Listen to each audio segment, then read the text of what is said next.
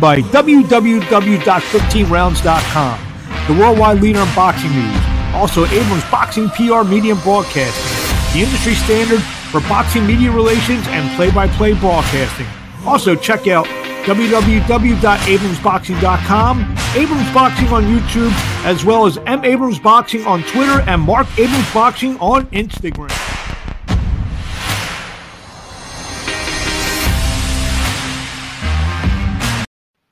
Hey, boxing fans, another edition of the Abrams Boxing Show. I am Marc Abrams, and we have a big show for you this week. I'll be joined by the former heavyweight world title challenger, Fast Eddie Chambers, as he makes his comeback on Tuesday Night Live on Fight.tv from Nashville, Tennessee. We'll get into all the particulars of that fight with Fast Eddie Chambers. And, well, let's get right to it. It was a lot of big week of news, big week of results, some previews this week. We'll be live this Saturday night at the big fight with Amanda Serrano and Erica Cruz. We'll get into that in a minute. So, all the stuff that we'll be doing there. So let's get back to last week. WBC, WBO, and IBF light heavyweight champion of the world, Artur Beterbiev, went to 19-0, scored his 19th knockout as he took out Anthony Yarde in a very entertaining back-and-forth scrap in London this past Saturday. Fight was seen live on ESPN Plus here in the United States. It was a really good fight. I mean, Anthony Yarde fought a heck of a fight. He backed Beterbiev a few times during the fight. Beterbiev, much like his fight against Marcus Brown, started a little slow, got cut. Yarde was cut, came back to really take the fight, gain control of the fight in round 7. And in round 8, put the finishing touches, dropping Yarde, and then finishing off with a flurry. The corner of Yarde stopped the bout. Yarde now 23-3, 22 knockouts. A lot of fans are calling now for full unification, full undisputed with Beterbiev against Dimitri Bivol. I don't know if that's going to happen next. I think they may work out a deal with WBC mandatory challenger Callum Smith. Look for that fight to be next for Artur Beterbiev. I think Yarde, in his only 2 title defenses, he took Sergey Kovalev to the limit. He pushed Artur Beterbiev in his fight on Saturday. So I expect Anthony Yarde to get some more high-profile fights in the near future. Also on the show, reigning WBA flyweight champion Artem Dalakian went to 22-0. Made his 6th defense of his titles. He scored what I thought was a very close, people calling it controversial decision over David Jimenez. Jimenez now 12-1. Scores were 115, 113 twice for Dalakian and 116-112 for the reigning WBA flyweight champion. Dalakian is a little bit older. I believe he's like 35, which is about 53 in flyweight years. He's primed to probably get unseated in his next half-decent, tough defense. Saturday night, DAZN at the YouTube Theater in Inglewood, California, right next to, I thought maybe even inside the beautiful SoFi Stadium. Alexis Rocha went to 22-1. He notched his 14th knockout as he stopped a late replacement George Ashe. Ashe now 33-6-1. It was a very entertaining fight. Ashe, who stepped in as a late replacement for Anthony Juice Young, who hurt his nose about a week or so before the fight. Rocha, who ranked at number 3 by the WBO now, and with the 2 guys ahead of him, that being Jaron Ennis and Amantis Stanionis going other directions. Ennis now the IBF interim champion, Virgil Ortiz, who's going to be fighting Amantis Stanionis, and we'll get to that date. I think we have a remake date of that fight. We'll be talking about that in the future. Alexis Rocha could be number 1 for Terrence Crawford, who whether it's coincidence, ironic, he was seen talking with Oscar De La Hoya and Bernard Hopkins earlier last week. They tweeted out a photo. Could Terrence Crawford be coming to Golden Boy, where he would, be able to make some fights with, again, the aforementioned Alexis Rocha, maybe Virgil Ortiz, should he win his WBA title. So should be interesting opportunities for Terrence Crawford on the heels of the fight with Errol Spence Jr. looking like it's not going to happen anytime soon. Also on the card, WBO minimum weight number 2 contender Oscar Collazo knocked out number 3 ranked Udell Reyes. Collazo now 6-0 with 4 knockouts. He will now be instituted as the mandatory for Melvin Jerusalem. And I think we got some more news on that later in the show as well. Also on the card, Beck the Bully Malakuziev scored a third-round stoppage over Ulysses Serrera. And also unbeaten at WBA number 10 ranked lightweight in the world, up-and-coming fighter Floyd Schofield went to 13-0, notched his 10th knockout. He took out Alberto Mercado, who's now 17-5-1. That was in the actually, no, he didn't take him out. It was a 10-round unanimous decision. Scores were 100-89 on all cards for Floyd Schofield. Friday night, Sergey Bohacek went to 22-1 with his 22nd knockout. Scored a 6-round stoppage over perennial contender Nathaniel Gallimore. Gallimore 22-7-1. That was a stoppage victory in round number 6. And I read somewhere that Gallimore may have retired after the fight. Guy was always in good fights was Nate Gallimore. Saturday night in New Hampshire, WBO number 3, WBC number 9, and IBF number 12 heavyweight Otto Volin scored an 8-round unanimous decision over Helaman O'Guin. Volin now 25-1, the one loss being the hard-fought decision to Tyson Fury. O'Guin now 9-5-1. Scores are 79-73 and 80-72 on both cards for the big Swede Otto Volin. Now making it, out in New York now, being trained by Joey Gamache. Also, last Wednesday night, undefeated underdog Jesus Saracho scored an upset victory over WBO number 8 contender Cesar Francis in a super lightweight bout. Francis now 12-1 with 7 knockout. Scores are 96-94 twice and 98-92 for Saracho, who won the WBO Latino title and definitely will get a nice world ranking in the 140-pound division. Some action this week to go over. ESPN Plus on Thursday night will have a nice show that will feature WBA number 2, WBO number 3, WBC number 4, and IBF number 10. Eric Bazinian, 28-0, 21 knockouts against Alantez Fox, 28-3-1, 13 knockouts. That will be for the NABF and NABA Super Middleweight Championships. Also, the co-feature will pit WBC number 14 contender Yves Yildiz Jr. Saw him fight a couple times on HBO a couple years back. 22-2 with 12 knockouts. He'll face Gabriel Golez Valenzuela, 25-3-1 with 15 knockouts. Friday night, ESPN Plus has a real nice card that will feature the WBO Junior Lightweight Championship as the reigning and featherweight champion Emmanuel Navarrete, 36-1, 30 knockouts.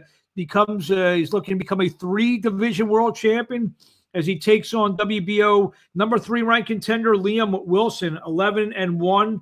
Wilson out of Australia. Wilson stepping in for Oscar Valdez, who had to bow out of the fight. That fight will take place, like I said, ESPN Plus from the Desert Diamond Arena in Glendale, California. Good co-feature bout, unbeaten junior welterweight fight at Arnold Barbosa, 27-0, 10 knockouts. He'll take on Jose, former world champion in a couple weight classes, Jose Pedraza, 29-4 and 114 knockouts. So that's going to be an interesting co-feature, ESPN Plus Friday night. So check your local listings. It might start around 6-something East, about 6 o'clock Eastern time. Saturday night, it will be a night for the ladies playing on Broadway as a couple world championship fights, a couple undisputed world championship fights as Amanda Serrano, 43-2-1, 30 knockouts. She will meet Erica Cruz, 15-1, 3 knockouts for the undisputed featherweight title. And Alicia Baumgartner, 13-1, 7 knockouts. Fresh off her big win over Michaela Mayer, will take on Elham Makhaled, 15-1, 3 knockouts for the undisputed super featherweight title. That fight will be Those two fights will headline live on the Zone at the Hulu Theater, Madison Square Garden. I know there's some good fights. Ram Ali taking on Avril Matthews on the card. Sky Nicholson's on the card. A good men's bout between Richardson Hitchens and John Bauza. So it'll be a big night of boxing. I'll be ringside to chronicle all the action for 15rounds.com. Maybe we'll do some live footage before the fights start on Saturday night. We'll also have wall-to-wall coverage as we'll be present at the press conference and weigh-in, get some exclusive interviews. Just tune to Abrams Boxing on YouTube and 15rounds.com for all your latest boxing news, especially surrounding this great fight card Saturday night live on the Zone from the Hulu Theater at Madison Square Garden. A lot of news items to get to this week. Former female champion, featherweight champion Heather Hardy will be back in action. She takes on Tayana Cardoso. That fight will be Thursday, February 23rd at the Sony Theater in Manhattan. Triple header announced for March the, let's see here, I think it's March the 11th. Let me see here. Brandon Figueroa, 22-1-1, takes on Marc Magsayo in a battle of former world champions. That will be for the vacant WBC interim featherweight title. The telecast will also include young middleweight fighters. Amilcar Vidal, 16-0, 12 knockouts, taking on Elijah Garcia, 13-0 and 11 knockouts. And the co-feature that night on March 4th will be Jarrett Hurd, 24-2, 16 knockouts, taking on Armando Resendez, 13-1 knockout, 9 knockouts, live on Showtime triple header from the Toyota Arena in Ontario, California. WBA welterweight champion Amante Stanionis will take on Virgil Ortiz. I think the working date for that's going to be April 29th, live on the Zone. Middleweight Chris Eubank Jr. has a rematch clause for an immediate return bout for Liam Smith. Eubank, who was knocked out in the fourth round against Smith a couple of weeks back. They have a couple of weeks to figure out what they want to do, so stay tuned for that. Heavyweights Brian Howard, 15-5, 12 knockouts, takes on Junior Wright, 19-4-1, 16 knockouts. I'll be calling the action, part of the broadcast team, on March the 4th in Newtown, Pennsylvania. Be live on bxngtv.com. Matchroom Boxing returns to Mexico on March 4th as they have a main event. Will feature number 5 rated Angel Fierro and taking on Eduarda Estela for the WBO NABO Lightweight Championship. After being contracted with COVID, John Pascal, his fight with Michael Afert for the elimination bout, the IBF elimination light heavyweight bout, will now take place March 16th at Palace Bell in Laval, Canada, the hometown of John Pascal. BLK Prime announced that former 4-time world champion Adrian Broner will take on Michael Williams. That will be on a $39.99 pay-per-view clash on February 25th at the Gateway Center in Atlanta. Also, he replaced Hank Lundy, who replaced Ivan Redcash. Most Valuable Promotions announced that Jake Paul will take on Tommy Fury finally in Riyadh, Saudi Arabia on February the 26th. That will be live on ESPN Plus pay-per-view. Also, Alinga Makabu will take on Badu Jack for the WBC Cruiserweight Championship. The WBC has sanctioned the April 1 clash for 2-time Olympic gold medalist Robesi Ramirez and Isaac Dogbe for the interim featherweight title. That'll be an ESPN Plus show on April 1st, my birthday, at the Hard Rock Hotel and Casino in Tulsa, Oklahoma. Then officially announced late last week that David Benavidez takes on Caleb Plant live on Showtime pay-per-view from the MGM Grand in Las Vegas on Saturday, March 25th. The good rumored undercard. I know one of the rumors that was making the rounds yesterday would be Joey Spencer taking on Jesus Ramos, and I saw something maybe Jose Valenzuela maybe taking on Chris Colbert. So it looks like could be a heck of a card. I also saw something where Cody Crowley may face Abel Ramos. So it'll be a good action-packed undercard on March 25th if those are the rumored fights are come to fruition. So let's see here. What did we miss here? No, we just actually have one more thing. Luis Neri will take on Azad Hovhannisyan. That's going to be a hell of a fight. It's going to be a real under-the-radar fight. That will take place February 18th at the Fox Theater in Pomona, California. Be live on DAZN. So that's actually a fight that I'm really looking forward to. Earlier this week, I had a chance to talk to returning heavyweight Eddie Chambers. Chambers, who fought Vladimir Klitschko for the heavyweight championship of the world a few years back, is coming back after 6 years, and he will be making his return on Tuesday, February the 7th in Nashville, Tennessee, live on Fight.tv. And if hopefully some of you fans can order the pay-per-view event, you may know who the guy calling the play-by-play is. So, like I said, I had a chance to talk to Eddie Chambers, and this is how it went.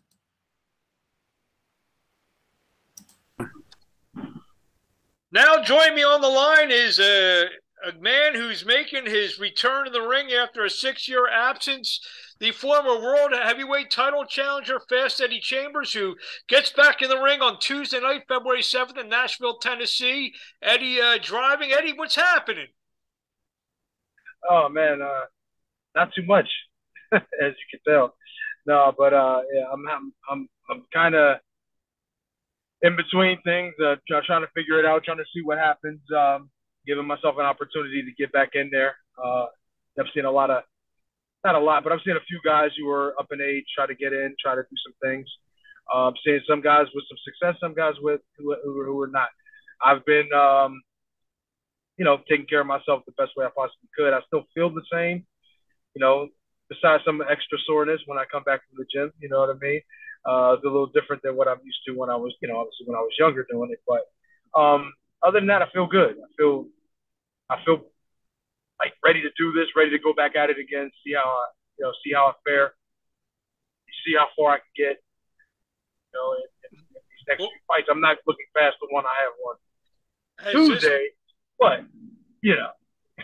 Has this been something that you've been thinking about doing for, I know you've been out of the ring for about 6 years now.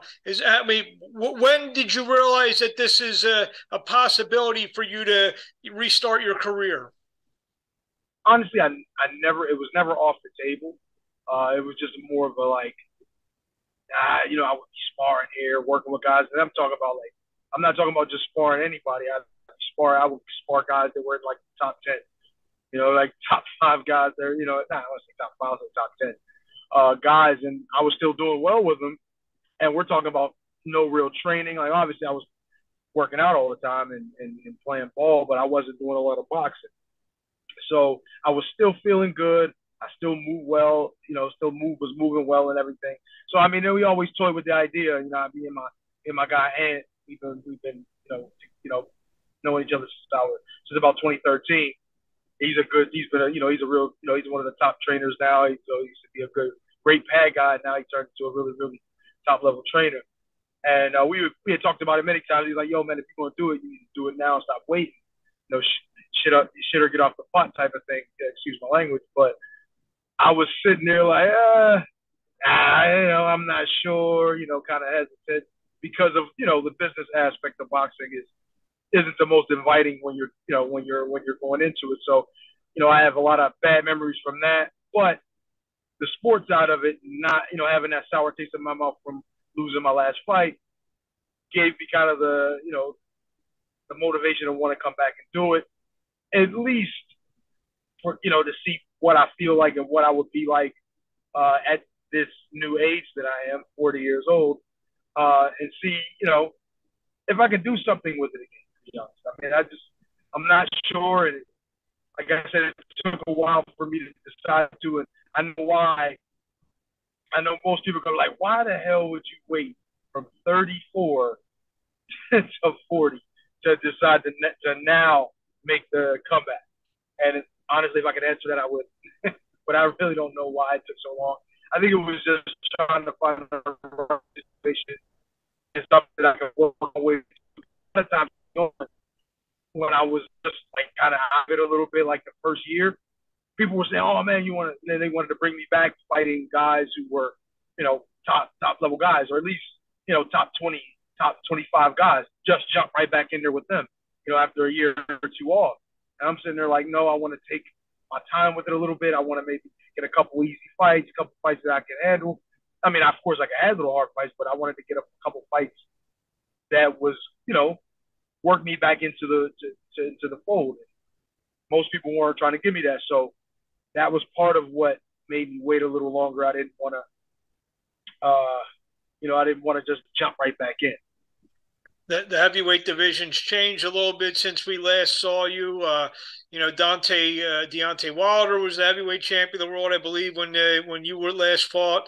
And we'll talk about the fight with Gerald Washington in a minute. Now it's Tyson Fury, another big guy in there. He's going to probably fight Usyk, some other guys, guys like Herjavec and some other guys who are waiting their turn to fight for the heavyweight championship of the world. I mean, I remember the Eddie Chambers, 28, 29, 30. He definitely would be able to compete with these guys. I mean, do you feel still at the age of 40 that guys like some of these guys we mentioned who are maybe waiting their opportunity, Dillian White, who just fought for a title, Chisora got a title shot. You feel that Eddie in the middle could compete with those guys right now at age 40? Honestly, I don't feel any different, really. I'm going to be honest. When I go in the gym and I hit the bags, don't get me wrong, there's, certain things conditioning-wise and fight shape-wise that obviously I got to correct. But I don't really feel any different. Now, once I get in with real competition, and I actually had an opportunity to spar with a real up-and-coming lighter weight guy who made me realize that it's like time to get serious before I decide to want to jump, in there with somebody with a name or anything like that. But I honestly really feel that the skill level's still there. Obviously, that's not going anywhere. It's just a matter of getting sharp, getting my legs back under me. Honestly, they never left. I'm always in the gym. Like, a lot of people, if you know me, I love basketball, so I'm playing basketball constantly. Always working out. And I'm also training people, so I'm always in the gym, hitting the bag, working out with the people that I train. So even though, in those years coming up to this point now, I think I haven't done anything I have. I've been still working. My weight is still not too far off of what I fought at. You know what I mean? So, I'm still where I need to be as far as if I wanted to make a comeback and actually compete with some of the, the name guys in the division. I think what I have skill-wise and there's still speed, there's still athleticism and stuff like that is there. I think I could still be a formidable foe in the heavyweight division. But I'm gonna have to see in this first one or two fights just how I feel before, because I'm not one of those guys who's delusional by any means. I'm going to make sure if I don't feel it, I'm not doing it. Obviously, there are, a couple of the fights. Obviously, you lost to Klitschko, no shame in that. I think two fights that stand out in terms of, towards the end of your career, you tried to move down to cruiserweight, fought the Fabrizio Mchunu, and you just weren't there that night. I mean, you weren't there that night. And to a similar degree, the Gerald Washington fights. What happened in those two fights? I mean, it just seemed like I don't know if you lost the desire or whatever for the in those two fights. But like I said, I've seen most of your career, if not probably from your 10th fight on. I've seen pretty much every one of your fights. You weren't there either of those nights. So what went on? So many things outside of the ring for the Fabrizio Mchunu fight. There was so many things going on outside the ring, and the thing is, the interview after the fight, the worst thing in my opinion that a fighter can do is tell, even if those things are true, even if he's had difficulty in the camps and difficulty in general, just with training or outside stuff, the worst thing you can do is mention it in the post-fight interview, or even the press conference, anything. Just take the L and deal with it. But and it's been some years now for those particular fights. Right? The one with the Fabrizio Mchunu is it was See just if you so can lower much. the camera a little bit. We see your four area. Okay. Sorry about that. I had it up. I have lifted it up. My bad. Yeah, it was just so much going on. You know, there was financial issues. There was, you know, trying to get to training issues. You know, it was just not what you would think. And to be quite honest, it was really just being a bit too overconfident in where I was, knowing that, I'm fighting guys my size finally. So that doesn't say that I wasn't training. I was training. I was doing the best I could with what I had, and I was still in the gym as much as I could possibly be, but I just wasn't in the gym that was necessary for me. You know, I mean, I wasn't in Schuler's at the time because that's where I was my own gym at the time.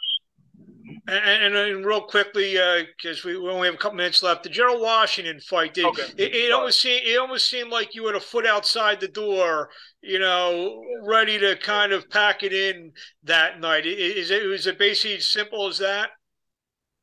Honestly, it was just, you know, like I said, once again, if you couple those last two that you can remember seeing me in with the Juno and the Washington fight, it was mental. It was all mental. It was a lot of stuff that was, like I said, I couldn't control. That I wanted to be able to control, but it just didn't work out for me in that way. So I had to deal with it. I just had to deal with it, and I said, you know what? And then after the Gerald Washington fight, it gave me the ammo to say, you know what? I'm done with this shit, and just to hell with it, and step to the side.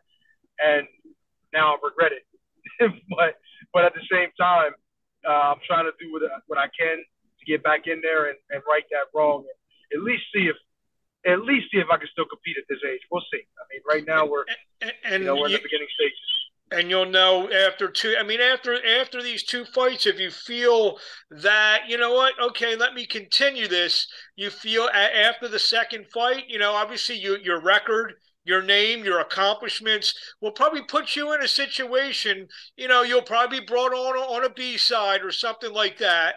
You know, but it'll get you that opportunity to prove that you can still compete with some of these guys. Is that what it is? Maybe just two fights, because at age 40, I mean, not really too much time to wait. Right, you're 100% right, Mark. And the idea in my mind was, let's test the waters. Let's see what we got. You know, these first two. You know, obviously, you know, they're not going to be the toughest guys, but you know, at least they'll give me some. You know, get somebody in front of me under lights, see how I feel, get past the nerves. You know what I mean? Even though most people are like, man, you got almost 50 fights, you still get nervous. You get damn right. Absolutely. But yeah, it'll give me an opportunity to see what happens and whether or not I should pursue it at a high level. Well, Eddie, thank you. What do you want to say to the fans in closing before we see you Tuesday night, February 7th, live on Fight.tv, live from Nashville, the Country Box, the Tuesday night fight series, kicking off their first show, and they have a former world title challenger on the card, Fast Eddie Chambers. What do you want to tell the fans out there? Oh, man, I'm just, you know, it's been a long time coming. I know it's better late than never, you know, for my supporters, but I'm going to do my best to do you guys proud and show that you should have been supporting me, hopefully. And, you know, just try to be as successful going forward. And maybe if, you know, down the line, there may be some kind of title available. That would be nice. You know what I mean? Somebody that's old with a title. Wouldn't that be cool? There you go. But now we'll see. There you go. Fast Eddie Chambers, thank you for a few minutes of time. I look forward to getting down to Nashville, seeing you in action, and, you know, seeing where this journey takes you, Eddie. But do me a favor, before we get to Nashville, drive safely. Oh, absolutely. I appreciate it. I definitely will. We'll talk to you soon. My man. Talk